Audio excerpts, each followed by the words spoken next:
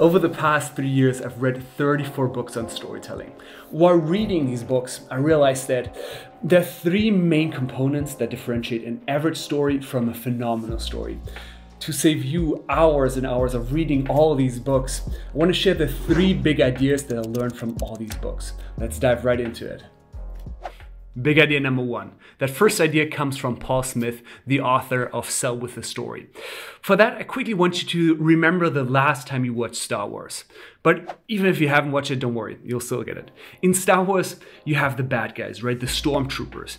And in every single Star Wars, they're just being slaughtered everywhere. Everywhere they're just dying. Now, for those of you who watched it, how do you feel when stormtroopers are killed? Feel nothing, right? Feel absolutely nothing. And why is that? It's because they're faceless, nameless creatures we don't know anything about. We don't care if they die. Let me give you an example. If I start my story and say, well, there was this guy that I used to work with, he got fired. You don't care, right? Why would you?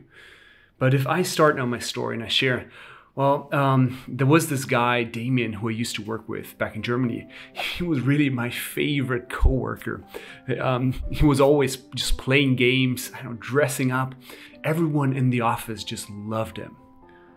Well, now, you'd care much more, right, if you got fired. So, big idea number one, bring your characters to life. How can you bring them to life? You can describe their physical characteristics, you can describe their personality traits and quirks, and you can describe their hopes, goals, and dreams. Anything like that will make the audience care. So, remember for your story, don't be a stormtrooper. While this is important, lots of storytellers already do that. The next big idea, that's really the one that turns any average story into an incredible story. So, big idea number two. That big idea comes from the author of Made to Stick, Chip Heath. Let me share a tiny but beautiful example that illustrates that big idea. In 1979, Craig Trounce was a store associate at a Nordstrom in Fairbanks, Alaska. And on that one day, he noticed something very, very odd. There was this guy rolling in his tires at the entrance. Craig went up and he asked if he could help. And that guy said, well, yes, I would like to return my tires. Craig said, sir, you know, we're a clothing retailer. We don't sell tires. But the man insisted and he said, no, but that's exactly the building where I bought it in. It turned out that he had bought these tires from the previous tenant that was before Nordstrom, years back.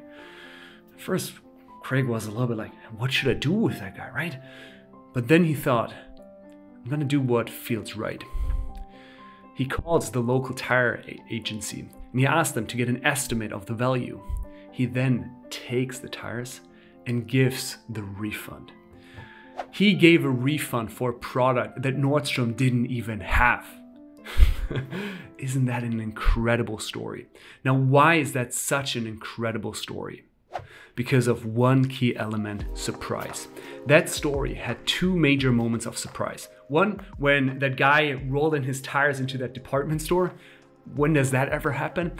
And second, when Craig decided to give a refund for a product that they didn't even have. Major surprise. Now, we as humans, we are great at spotting patterns. When we recognize something as predictable, we tune out. When you share your story and your listeners know more or less where this is going, they can predict it, they will tune out. They'll rather think what they're going to have for dinner than listen to your story. Now, how can you prevent that? How can you get people to pay attention and also how to keep that attention? Big idea number two, bring in surprise. Surprise refers to anything that is unexpected, anything that your listeners didn't see coming. That can be an unusual activity, an unusual event, an unusual reaction, anything that breaks that pattern of what is expected. But sure, sometimes we may not have this major surprise moment. If that's the case, you definitely want to make sure to include the next one. So, big idea number three.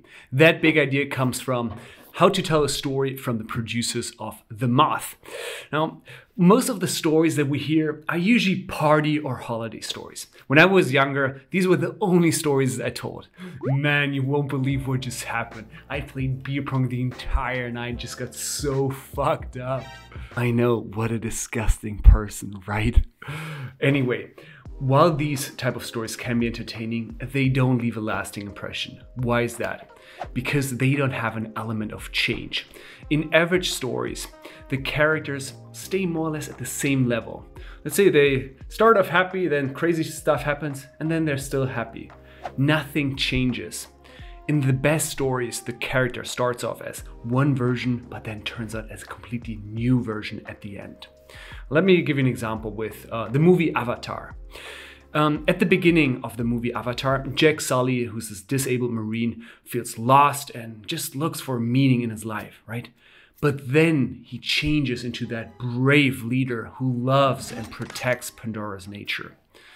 I should challenge you. You can take any movie or any great story and look for the transformation of that character. I'll guarantee every single decently successful movie has a major transformation. Big idea number 3, show the change. For your story, if you were, let's say, out of shape at the beginning of your story, now you're running a marathon. If you hated your sister, now you're best friends. Or if you were terrified of public speaking, now you love being on stage. Show the change. Any great story must have an element of change, how the character transforms. No exceptions. These are the 3 big ideas.